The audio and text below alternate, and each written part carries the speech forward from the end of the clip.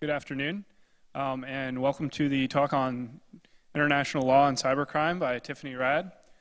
She'll be discussing international treaties, jurisdiction hopping, and other bits, very interesting and related things. So please give her a round of applause. Welcome.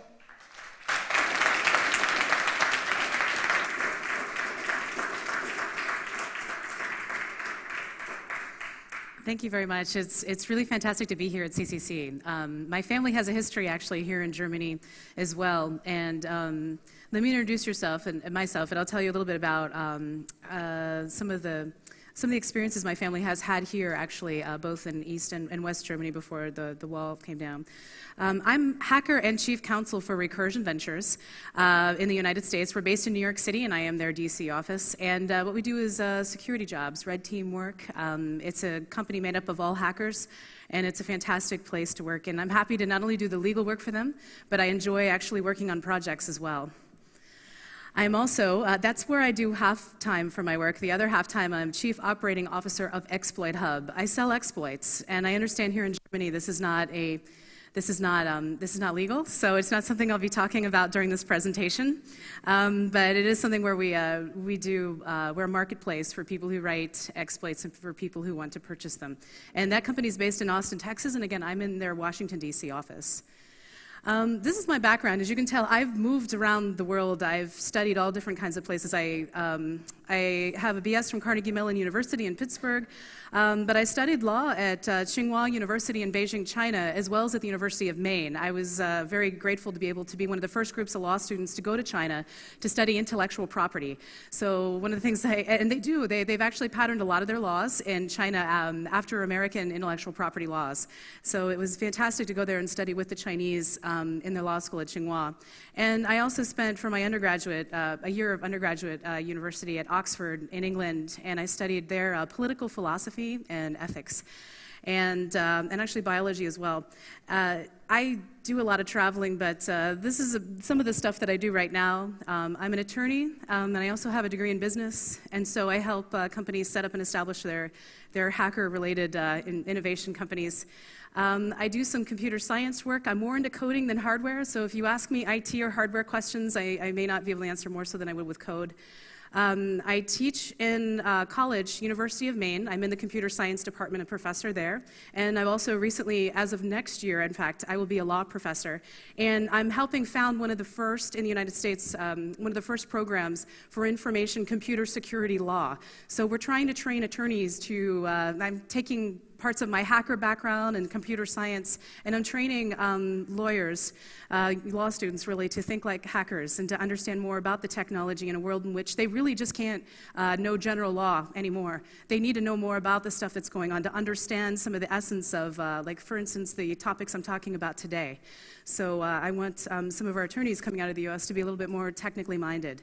I'm also a hacker. I access car computers. That's an interesting way of putting it. I want to be careful about how much I say about that, but that's one of the projects we're doing at Reverse Space. I started a hacker space in Washington, D.C., and it opened up almost exactly a week ago. And we have about 5,500 square feet of warehouse space where we're doing everything from reversing different types of hardware to reversing malware. So we're having a good time setting up this hacker space, and it's a brand new one. So these are some of my publications and presentations. Some of my car computer access work has been in Popular Mechanics, and Ars Technica and Computer World. I'm talking about that as well. And I presented at a bunch of conferences in the US, and also I was very privileged to present at HAR, Hacking at Random, a CCC group. That was in 2009 during the summer, and that was great. Okay, so before I start, here's my disclaimer, and under American law, I just have to do this. I'm a lawyer, but I'm not your lawyer. So my opinions represented here don't necessarily represent those of my employers. Because some of the stuff I'm talking about can be controversial in America, so I had to put up this disclaimer just so my employers are happy with that. I'm talking about a world in which there aren't any more borders. And in fact, the borders are becoming a lot more difficult to define, and so are secrets. when information, and I'm sure many of you know where this talk is going to be going with this, but when information can be taken out of places that are secure and very small, with small drives like this, it's becoming more difficult to control the information from where it's coming and where it's going. And that's why what I'm talking about here today is data havens. Legally, technically, ways in which as attorneys, we're trying to figure out the jurisdiction, how this works with international law. And also, from a technical perspective, for instance, we need more Tor nodes. It helps us do some more of the work that we're doing, and I'm encouraging all of you to get actively involved in that. And as I'm talking about no more secrets, there's my family's background here in Europe is interesting, and this is in some ways how I got into this. My family, my father's side is from Latvia, and they've been there for many, many generations in Latvia. And when the Germans and then the Russians had occupied Latvia, when the Russians, in fact, were coming in, my family actually picked up everything they had and they walked to Germany. And my family was in Germany DP camps, displaced person camps, for many years. And my father spent his childhood here, even though he was born in Latvia. While they were here, they were very active in trying to get information out to people in other DP camps and to get information out to other Latvians who were in DP camps, because they were really restricted of how they can share news about what's going on. One of my relatives, an uncle of mine, was one of the first people who put together Radio Free America, and they were broadcasting over the wall. This is later on. To people in East Berlin, telling them about different things that were going on in the United States. Sometimes they'd have codes, they'd have music they would play that would have messages intertwined in it for people who were politically active in East Berlin. And this was a very dangerous thing to do at the time. And Radio Free America, however, is considered to be when speech and journalism and publication was not easy and was very dangerous to do in East Berlin. They relied on other places such as West Berlin and places from which my relative was actually on the air doing these broadcasts. They rely on this for this information.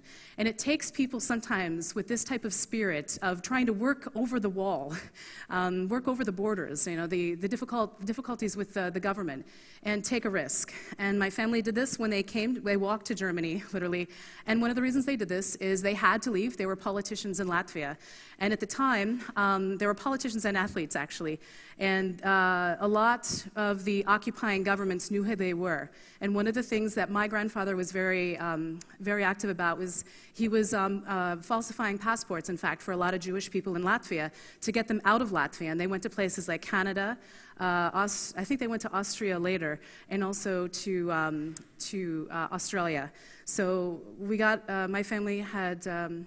This is one of the ways in which they were very active in saying, we don't agree with your government policies, we have some other type of agenda, and we're going to do this, but we're going to do it at great risk. In fact, we're going to have to leave our homeland, walk to Germany, spend years in a DP camp, and then be shipped over to America to work in cotton plantations, actually, for many years. But my family has always been very active in politics and in legislation, and this is how part of my background comes a lot from my family's experiences here in Germany. So for me being here, it's fascinating to see the wall and to do this. This is my second time in Berlin, in fact, but to be here and talking to all of you. I'm very impressed with how politically active you are and how you're very interested in making change. I've presented at a lot of hacker conferences in the US, and they have a little bit of a different feel to it. But what I'm really intrigued by here at CCC is people have the technical presentations, you know your technical stuff, but you really also care about the social dynamics of the implications of that. I got to see the protest that was here. It was absolutely really interesting. I've never seen a protest at another hacker conference I've been to, but you get involved. And that's why I feel honored to really be here and talking to all of you about things that you're working on.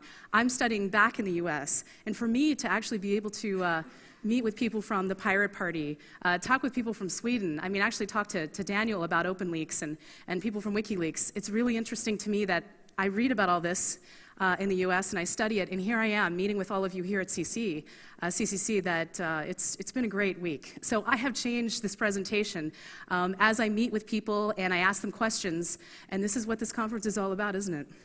Is changing the way that you view some things. Yeah. So a quick synopsis. I'm going to be talking about there are no more distinguishable borders. Walls and communications separating countries are predominantly electronic, and the laws are what are kind of keeping, the walls are laws, so to speak, and trying to get over or work around some of these laws, shall I say, is tricky, and that's why I'm talking about data havens here. It's easy for copious amounts of data to be taken out of places or into places, and that's something that I don't think is going to change in the future. It's just going to become more easy to do that.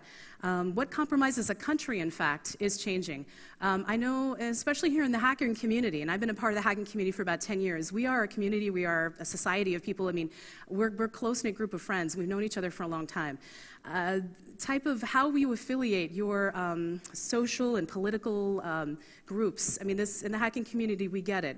And so I'm talking about when we may have other choices about where we put our data, where we consider to be, are we a citizen of the US? Are we, as our data, part of a database in Sweden or in Iceland? This might really change in the next 10 years about how we really, how we affiliate ourselves with organizations. And intellectual property has a really close tie with computer law and cybercrimes. In fact, in the United States, when you go to law school, you have to, there really isn't a curriculum for studying computer law or cyber law. You have to combine intellectual property and criminal law together, and it's a tough way to come into this field because it's not, studying computer law and how these things work is not just crimes and how to hard protect intellectual property like with software patents. It's really, there's this gray area in between that we need more law professors and more hackers, people with your technical backgrounds, getting involved, actively involved in changing the laws, making legislation. And, of course, one of the things I do study is how are the cyber police, and they actually, I'm going to talk about a network of beyond Interpol that's actually organizing, that they're trying to catch up with people that are doing something that I'm going to call jurisdiction hopping. And I don't mean to imply that it's illegal. In fact, in the ways in which I have set it up, it's not. It's taken definitely a lot of strength and perseverance from my organization of hacking friends to put this together, and I'll talk to you about what we're doing.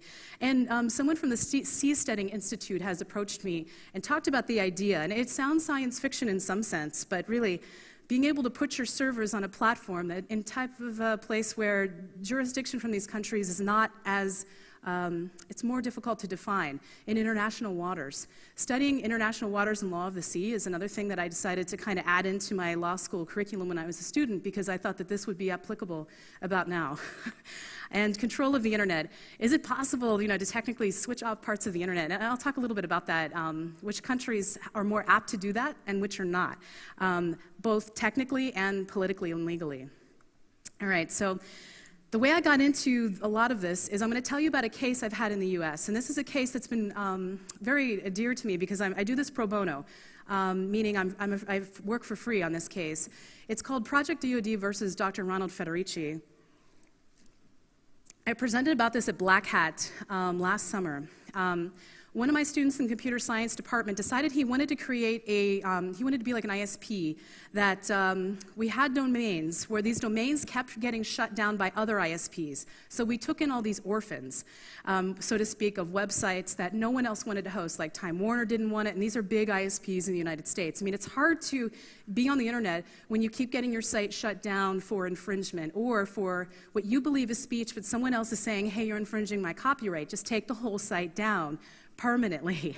So my students set up Project DoD. I became the pro bono attorney for it. And this is what we are. We're a nonprofit organization. We're legally based in Maine and in California. We have servers in both locations. We decided, and I'll tell you about the DMCA in a couple of slides, but we decided to say, okay, we're going to give up our safe harbor. Sue us. We're not going to take down the content. We believe that this is speech.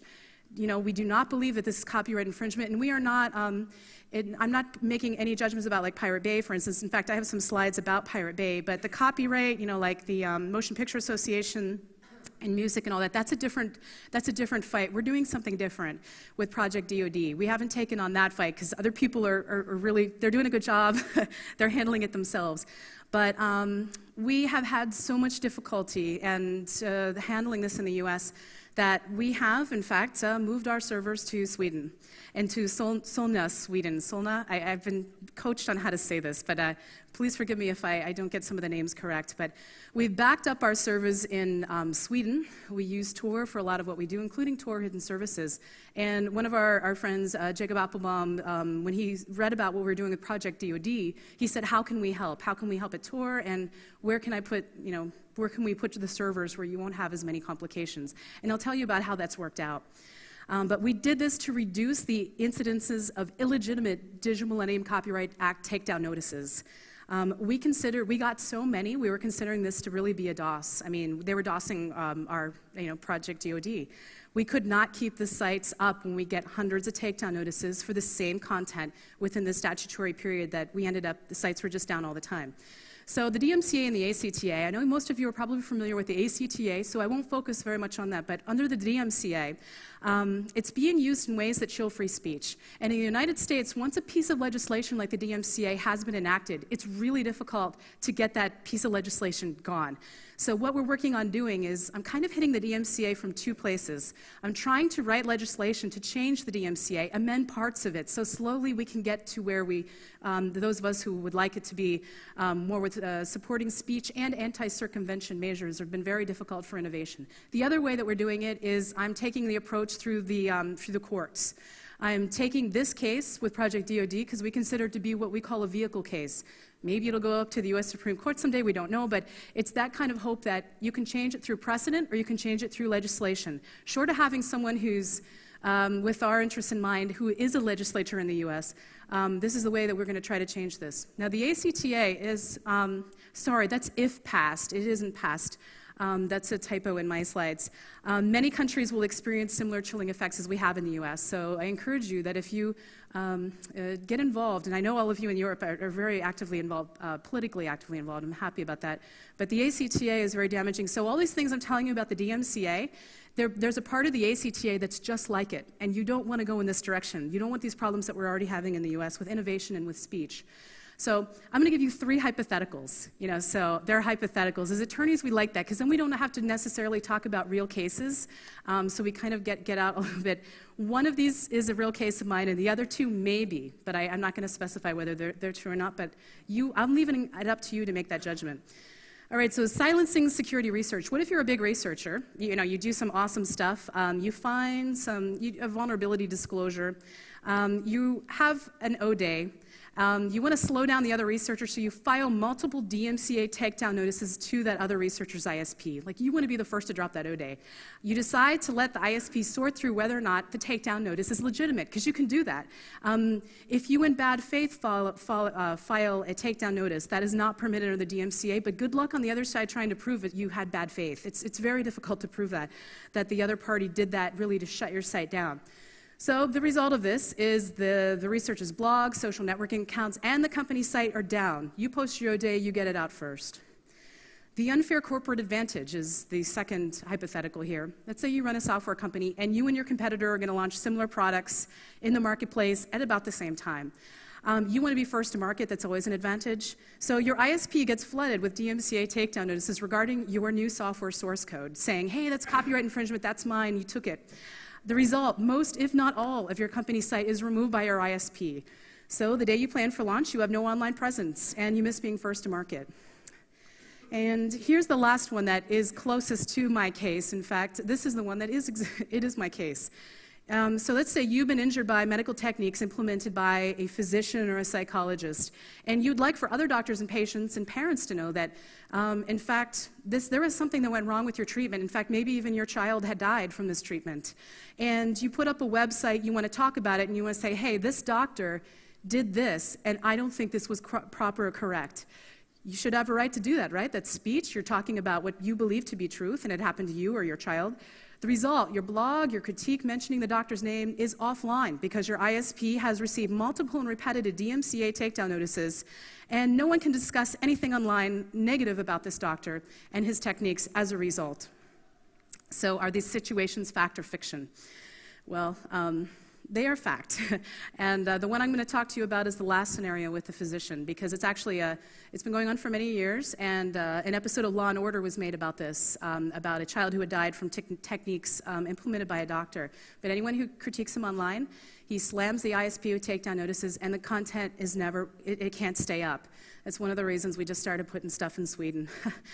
So this is the DMCA. It prohibits the dissemination, production, and creation of technologies that circumvent technological measures implemented. Okay, what this really says, it's like DRM. So when I look at, for instance, a car computer, if there's a layer of encryption, even though I own that car, that software on it is something that I want to see what it's storing about me, how the car works. I mean, maybe I'd like to look at the code because I can.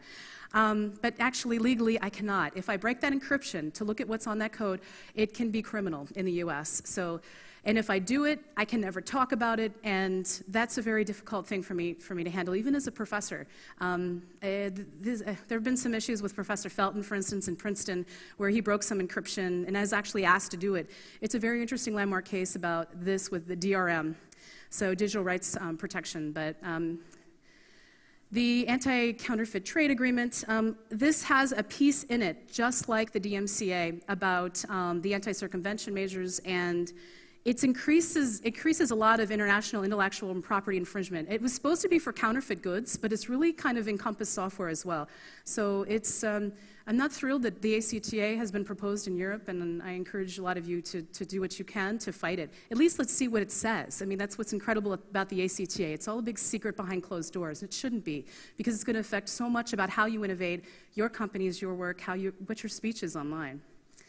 So this is a staggering number, actually, but 37% of all DMCA takedown notices are invalid. Google made a submission to a carrier in New Zealand critiquing a draft of the code that they were going to change a piece of how they handled something that was like the DMCA. And this is what they had to say, and I was interested that Google actually came up with these statistics. But 50% of the invalid notices were sent by businesses targeting competitors. So it's being used as an offensive tool to shut down other companies. So there's one of my hypotheticals right there. And over 1/3 of notices were not valid copyright claims. The ones that I've been receiving through Project DOD are not valid copyright claims, and we get the same stuff over and over again for a very long period of time. So we're all run by volunteers. It's kind of like an open source project. We just, the code just gets generated when we need stuff to be fixed. We're funded by donations. The biggest project, we started hosting underprivileged, like people who really couldn't afford a lot of hosting, but it's switched more toward people who are orphans, people whose sites and their speech, people don't want to hear it, or it's something that is controversial, so we take it. These are our clients. So we're now developing a censorship-resistant jurisdiction hopping infrastructure. That's actually what I say that we do. Censorship-resistant, because as you'll see from this case, we did lose. We lost on jurisdiction, which was absolutely ridiculous, but we need to get to a case where we can talk about the issues and challenge the DMCA, but I don't think the courts were ready to hear it. So the case background, and this is what I'm going to talk to you about. This was a great case for us in the sense that it's about a doctor, and people have died, children have died. And this is a doctor that uses reactive attachment. He deals with reactive attachment disorder. It means like when you've adopted a child, if the child doesn't bond with you, he has all these procedures you can go through to make them bond with you. And additionally, if you have a child that's difficult or attention deficit or something like that, that they're not able, they're hyperactive, he has ways that he treats these children. So a group of advocates for children in therapy sprung up, and these are psychologists and a psychiatrist who said, we don't agree with your treatment. We're going to critique your scientific methods, and we're going to write about it. That should be right? We want to talk about better medical procedures, better ways to practice medicine, do psychology. But if you can't talk about it, well, that's difficult. So the Law & Order episode about Candace Newmaker, that's the child who died from this procedure, the Law & Order episode, I think, came out about 6 years ago. They changed the facts are the same, but they changed the names.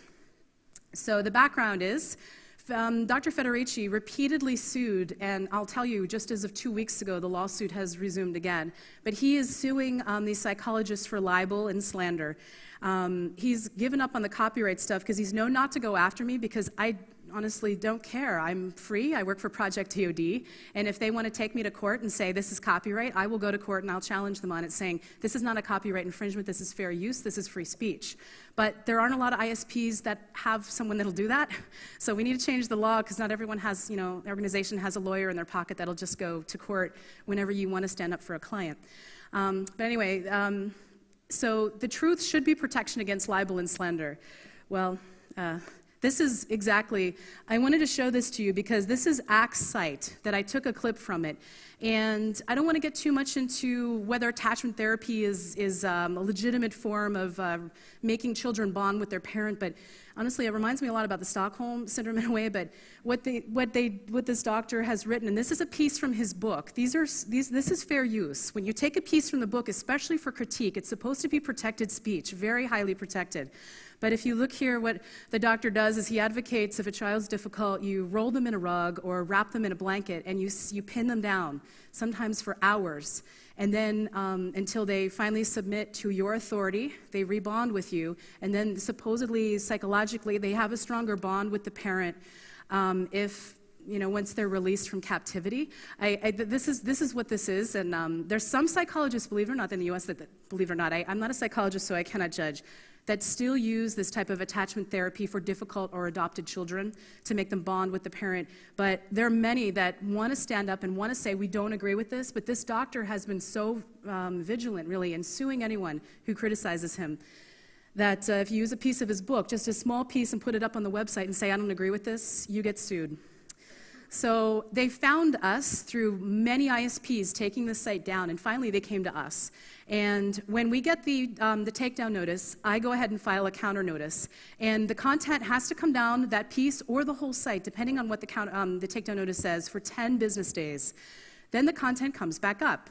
And then our upstream provider gets harassed. So he keeps filing up the stream to try to cut us off, cut our head off so that we can't actually operate. But we have about 150 domains that we also support. So if the ISP above cuts us off, all of those people lose their sites as well. So the ISP, luckily, EFF is not co-counsel, but they have been assisting me with this case, and I'm very grateful to Electronic Frontier Foundation for their help. But they went up to the upstream provider, said, don't worry, it's okay what you're doing. The content's passing through, so you don't have to worry about giving up your safe harbor provision. You're not liable, you're an ISP. Now, Project DoD, we are, because this is a little bit, we decided to actually, we are saying we're not an ISP. We choose which sites we have, and we will keep them up. So Federici had other doctors send the same takedown notices for 3 months. I mean, we just kept getting these every 10 days. The sites were down. So the common abuses that we've seen through this experience is fair use is not a magic bullet. This, when I showed you that piece from the doctor's book, he'd published it. That's fair use, especially for critique. Not a magic bullet, didn't really work well for us because he kept taking people to court. The statutory waiting period, or we're calling really a denial of service attack, that's how it worked for us, is he found a loophole in the DMCA, and it was a DOS. I mean, that's what he kept doing to us. The backdoor takedowns where he'd kind of go around and try to get to the higher level parts of the ISP that was up the chain from us. Endless chain attacks, he just kept sending the DMCA takedown notices. And this is one that's really interesting, is leveraging a 5112G counter notice. Okay, so if you are filing like, hey, that's my copyrighted information, someone else is using it, I'm filing a takedown notice. You have to generally list who you think is infringing. However, for me to file a counter notice, I have to give up the identity of my clients.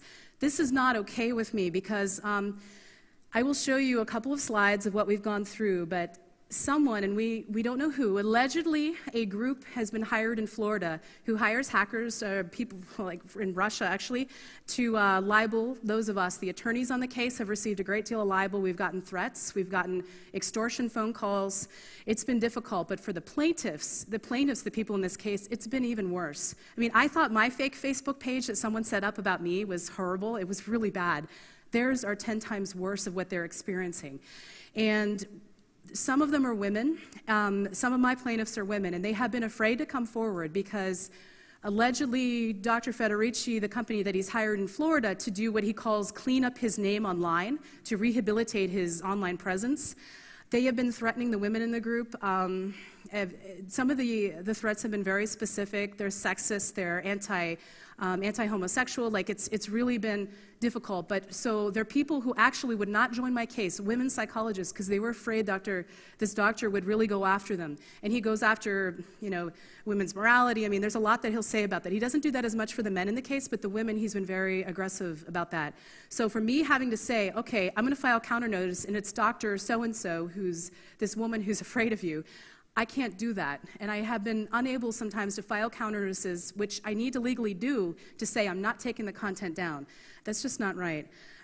So the liability for the ISP, if Project DoD had lost this case, we would have actually suffered a great financial loss. We probably would have been shut down. So when we stand up and say we're not going to do this with the DMCA, we're risking really everyone in the everyone who's the volunteer and the whole organization. But that's really what it takes now to stand up to the DMCA, is to put it all on the line. And it shouldn't be like that. But examples of waiting period abuse, again, like I said, he figured out through a loophole in the DMCA, every 10 days we kept getting this stuff for months. And I talked to you about this. This is the counter notice to discover one's identity. He didn't know who some of these women were online because they used pseudonyms or they used like a Twitter handle or something like that. So he wanted to know who they were. So I think sometimes he filed the counter notices, knowing I'd have to counter with their names, which I did not. So we missed some opportunities to really fight him there. So what do we do about this at Project DoD? Besides saying sue us, we have some censorship circumvention techniques that we've used. We're pulling together a bunch of tools and developing a distributed infrastructure. So it was really interesting to me to talk, when I heard Daniel's talk yesterday about a distributed infrastructure is really a whole lot stronger, obviously, than something that's just centralized. So we had to do that at Project DoD too. And that's why we don't just have servers in California, we've moved it to Sweden. PRQ is our ISP, and as you know, they're pretty censorship resistant themselves, and they've gotten takedown notice and just said, okay, yeah, and so what? So the way that I'm doing this, it's not to obstruct justice. And if this was a case that really was someone was, in the US, for instance, copying a bunch of movies and they really wanted to just release all these movies, that's something that I couldn't in the US really support as an attorney. It would make things difficult for me. But this is about speech, and I do care about this a lot. So this is why we said, okay, I'm not going to obstruct justice, but if you want to sue on this, file the notice in Sweden. You can do it, it's possible, it's expensive, it's time consuming, and guess what? He hasn't done it. So we kind of have won in that ground. It's a stopgap solution until there are more widespread protocols. Thanks. So this is a little bit of the case that we'd filed. We actually sued him. We didn't wait for him to come to us. We're like, all right, I have some time. I'm going to go after you, and I'm going to make you stop sending these takedown notices to my client. And this is the case, actually, that unfortunately was filed 2 weeks ago. He couldn't beat us. I mean, it's hard to beat a free attorney, and with EFF helping us, I mean, we were pretty strong. We had actually 4 pro bono attorneys on this case, so it was really great.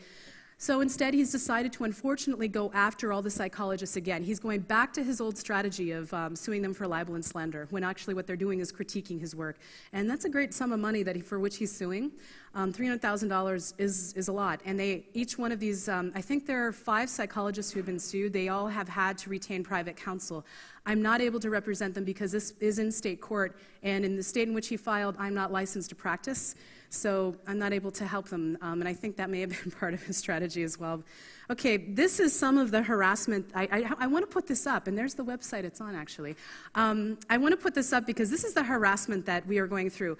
Monica is one of my clients. She's one of the women who has really been nervous about taking him on. And you'll see my name up there. You'll see the name of a bunch of other attorneys. And this is really the minor part of the harassment we've gone through online to really take this case. And I'm reading that, and I'm like, okay, they've listed me 2 below Sarah Palin. So I'm like, oh, okay, all right, this thing needs to come down.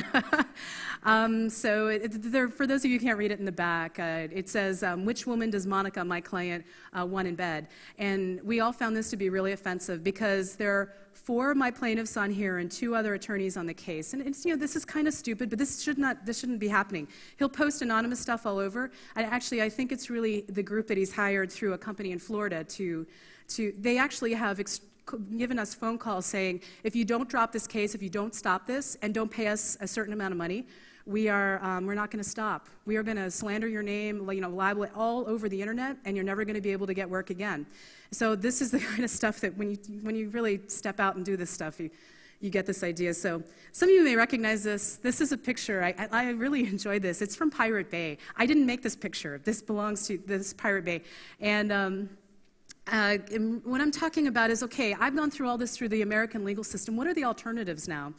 So can a man be his own island? I mean man in the sense of anyone, so please don't anyone take offense to that, but to share openly and freely or not. So when we're talking about rights and speech, intellectual property is tied in with that. You have protections, you have rights over what you say. So ownership of property gives one a way in which he can be his own island, and you can express your individualism in a way that doesn't impede upon another's jurisdiction. It's kind of like Mill's philosophy that I have my liberties, and I'd like to say what I say as long as it doesn't impede on someone else's liberties to say what they want to say. So this is necessary to sustain an independent social system. Oops, I didn't, okay, I went ahead, but that's good. The nexus between intellectual property crimes and cybercrimes, like I said, this is kind of how American law deals with it.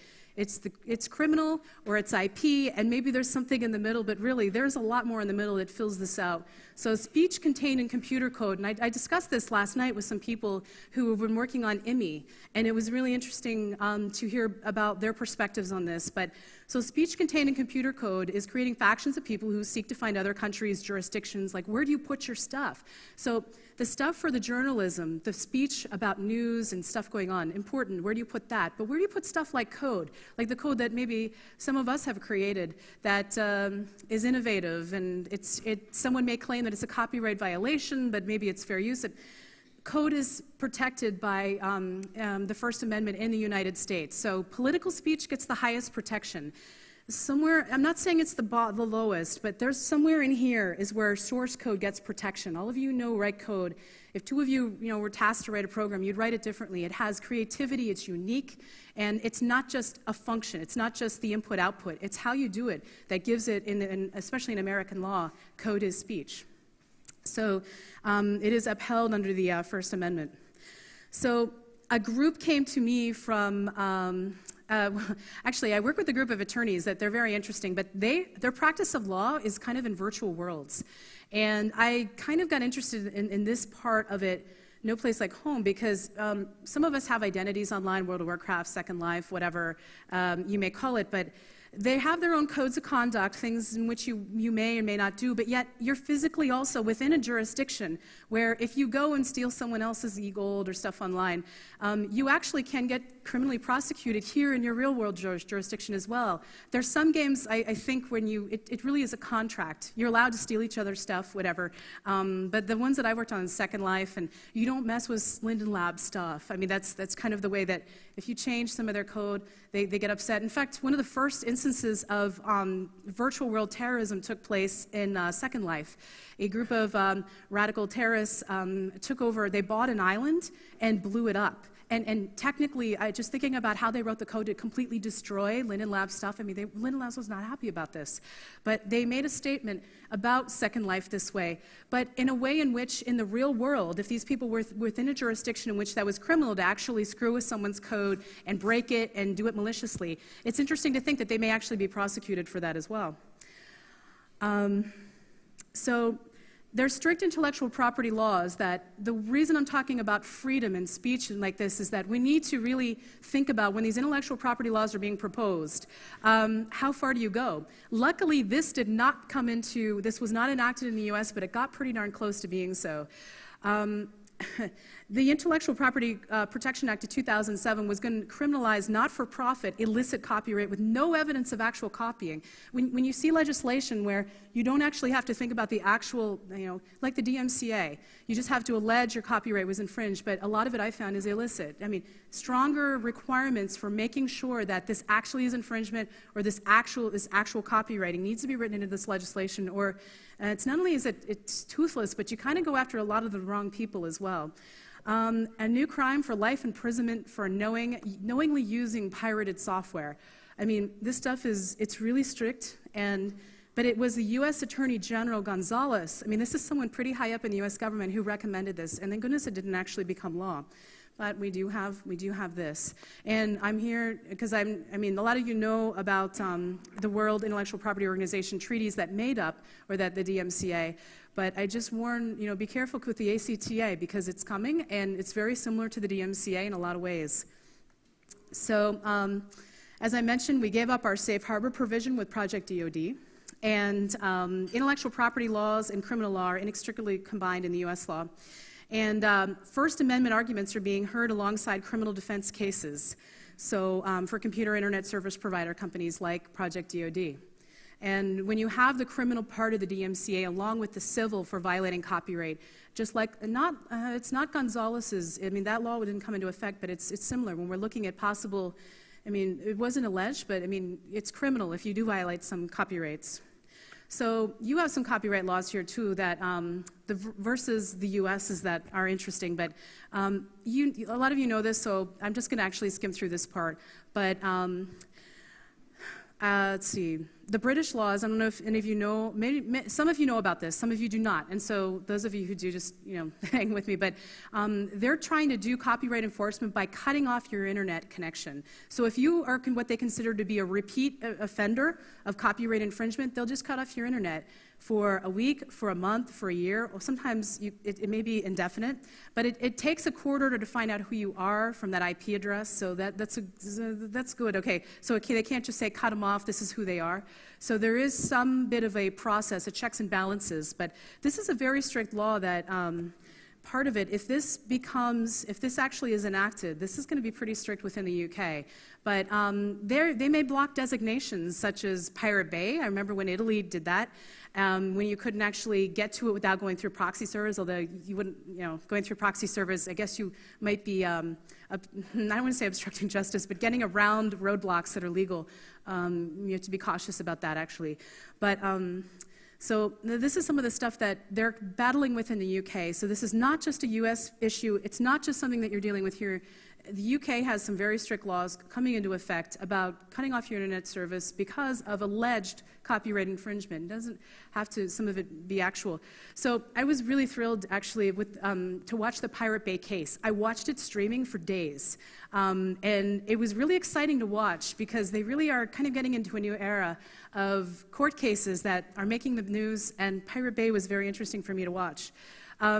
There are people from the Pirate Party here in the audience, and it was very interesting to me to talk to people about it. And I know each country has a little bit of a different directive, but promoting global legislation to facilitate the emerging information society. So this political party, unlike some others that are more not as, shall I say, not as new or up on a lot of the technologies that we have, but they're actually talking about emerging information society. I'd like to see some political parties in the US, in fact, talk about information society in a sense that it's not just how do we control it or how do we put it down, but really embracing, understanding the technology and not being afraid of it, like understanding what can we do to create law that helps the flow of information, but yet for some political parties maybe still meets the needs of some of the, the interest groups in the US. But the Pirate Party believes that the copyright system is unbalanced, and I like this picture. It's not mine.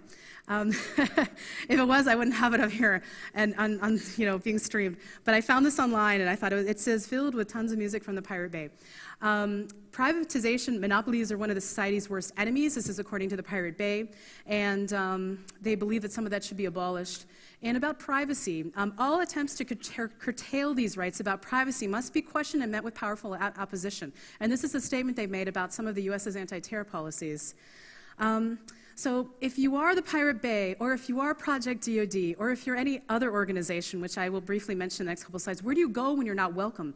If you can't enter a country, and I'm having some issues right now with one of my companies that actually does, we buy and sell exploits, but we can't do that here, we can't do that in France, and we actually have this huge matrix we're having to create of like, what level of encryption is not legal in these particular countries for exchanging information, it's very complicated, but where do you go when you're not welcome? So some ISPs will move their websites or links to other countries. So if there is a matrix, such as what I described, but for this type of copyright material that you're discussing or critiquing, or where would you put it?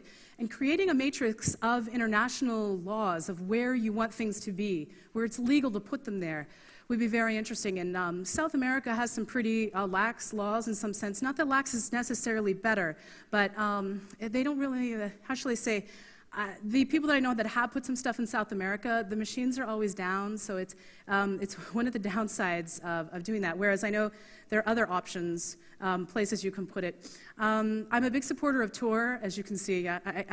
That's my old laptop, in fact. Some of you who know me have seen it, and like duct taped and everything. But I got these stickers from one of the developers from Tor. We encourage people to use Tor. It's one way in which you can say, I want to access that information. Maybe in my country, I can't read about this political group. In fact, when I was in China, I couldn't get to some sites. Like, I tried getting to 2600 site. I couldn't, unless you use something like Tor. I know Tor is blocked in China, and people have worked ways around it. But to be able to read the news and what's going on, and especially I wanted to read Emmanuel's magazine over there online, I couldn't do it in China. And I tried. So this is something that I've really enjoyed talking to people about while I've been here, but land-based data havens, Iceland, Sweden, and the Netherlands, possibly soon the Netherlands. I know they're working this out, but establishing countries where no matter where your citizenship resides, your data in that country, if you put it in that country, is going to be protected, and it won't be just taken down because it's illegal in your country of origin. So the caveats for this are government whistleblowers in Sweden to be protected by laws that were implemented to encourage sharing of information critical to the government. It is only applicable to people who have filed for protection. It's been great talking to people in Sweden about this, and this is a lot of the stuff I'd read in academia, and I'm hearing some different things from people about how this actually works in practice, and so let me discuss that actually with IMI. It's been great to meet some people who have worked on IMI. It's really been a dream to come here and talk to people who are writing this legislation and have been involved in it.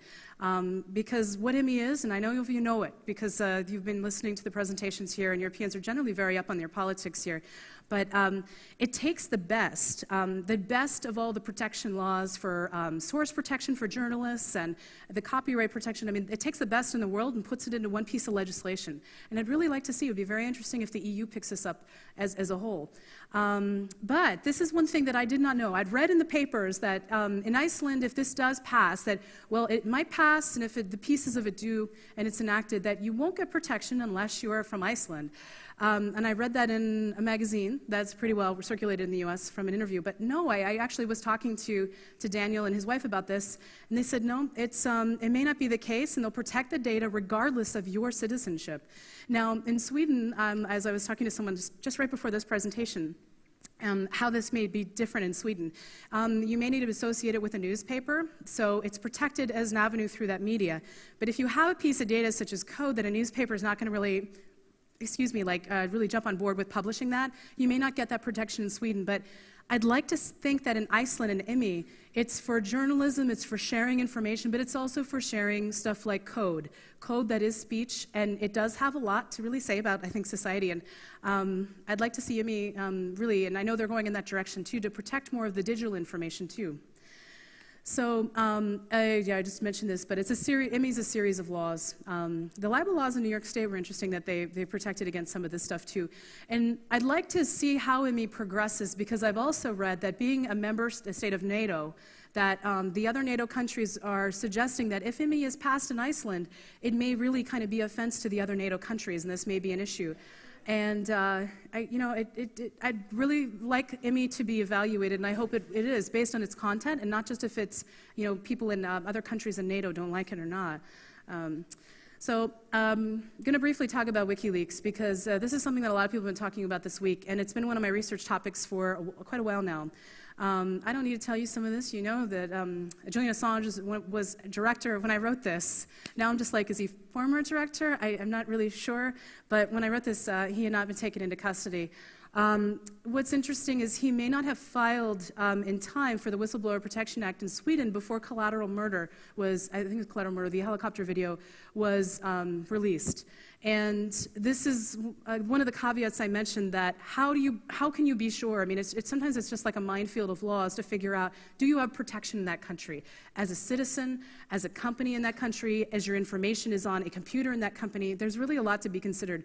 And I think this possibly in my research, I found that looking at the dates of when all this occurred, this may have been a very vulnerable time for Assange. And then when he didn't get his residency, I predicted that's why a lot of stuff had to be moved at the time, but hard to say. But he was denied temporary residency in October.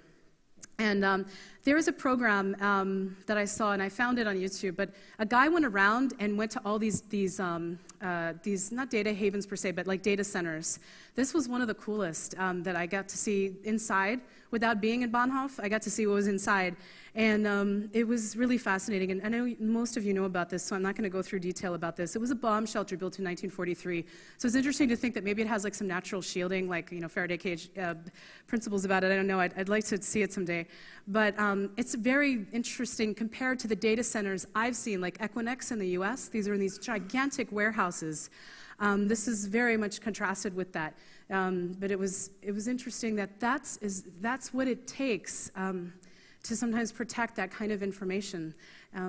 So I would love to see it. But a while ago, and I'm not sure if this is true anymore, but one of the directors of Bahnhof said it had not yet complied with Sweden's new FRA surveillance law. And we have an unbroken chain of fiber optic cables, and they were going to inform that their customers were being surveilled if they actually did become compliant with those Swedish laws. So I thought that was fascinating that they're kind of doing something that's a little bit out there as well. But something that I saw was very interesting when I read about how WikiLeaks was multiple layers of how they protected their information. And one of the ways they did it was they intertwined it with political speech. And in the US, this is also a way that I've seen that a lot of businesses have done this. But if you take your speech and put it in with political speech, and they did this with I think it was the Pirate Party's, or I think it was Pirate Party's speech, which is politics. It's very hard procedurally in the US and a lot of other countries I've seen to extract the two. So that's one of the ways that they protected their data, is that you procedurally have to go through and pick through the pieces. Is this political from a different group, or is this WikiLeaks? I thought that was very fascinating how they did that. Actually, I'm going to skip ahead because I have 10 more minutes, but strategies for distributed data storage. So one of the things that we talked about at Project DoD is if we have a file, for instance, video or whatnot, that we want to protect, what are some of the best ways that we can do it? And we looked at how, for instance, DNS root, from some people I knew from ICANN, that were one of the 7 holders of root for DNS, how they protected their piece of information. And we thought that what might be an interesting way to do it is, instead of just putting everything in one data server or everything in one country, but breaking it up amongst a lot of data centers, kind of crypto wrapping each piece of that file, breaking it into multiple pieces and distributing it throughout the world, finding countries in which it's okay to put it, in which they have much stronger protections against it being removed.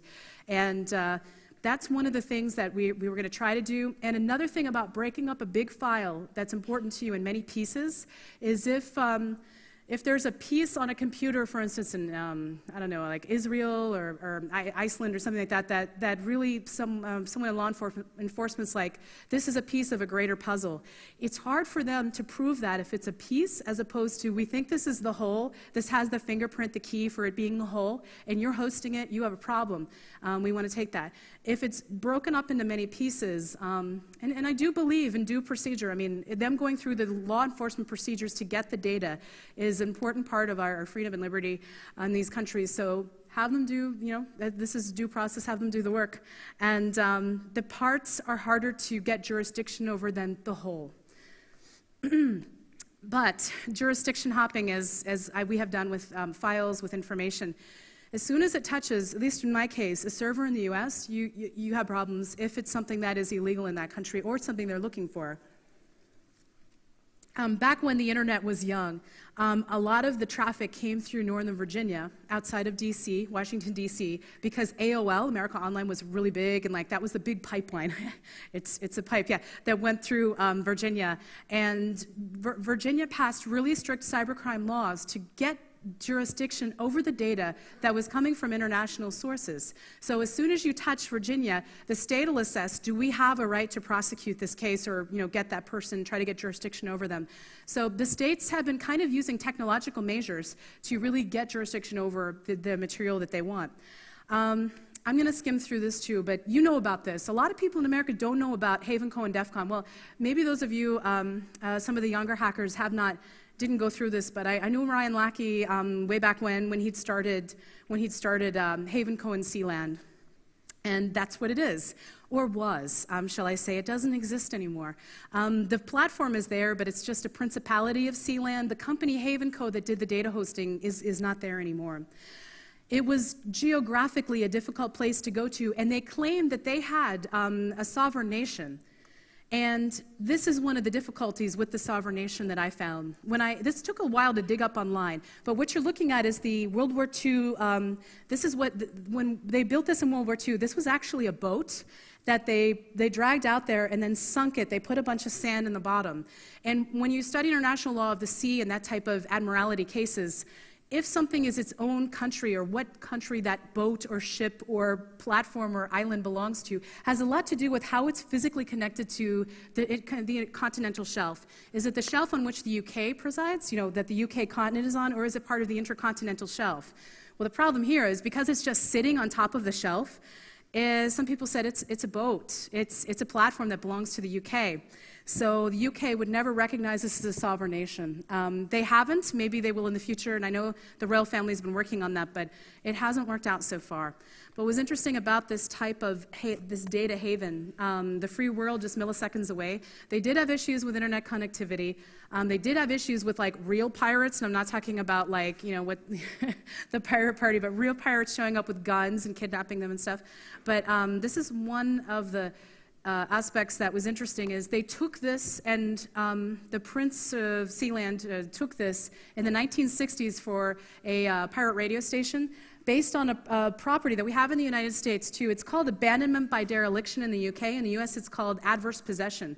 In the US, you can't take the government's property no matter how many years you squat on it, but they claimed this was a sovereign nation and they owned it, and they took it over from the UK it was abandoned by the UK. So if you're looking for an island somewhere that you want to set up your servers and stuff like that, abandonment by dereliction, maybe it works.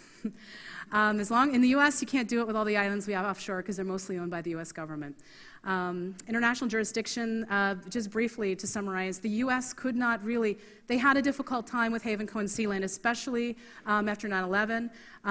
The Principality said they would abide by US Patriot Act changes and DMCA laws, but it was something that the US had a difficult time with. Getting jurisdiction over the information on that platform would have been very difficult.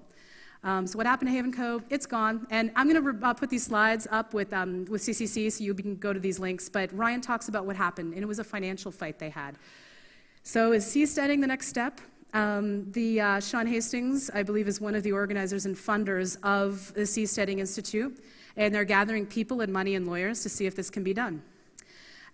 So is this international, as these things spring up, so is international cybercrime cops. And there is a U.S. Department of Justice task force on IP. They've recently taken a person out of Latvia, and so that's kind of ongoing. Speaking of Latvia and kill-switching parts of the internet, which is what I wanted to bring up briefly, Latvia was one of the first countries to have this done to them. There's a lot of malware coming out of Latvia for political, economic reasons. I can't really explain, but it just is. And someone said this may be one of the top European centers of crap, and this was not great for me to hear this, but so what they did is the entire ISP was just cut off from the internet. They could do that technically the way this was set up.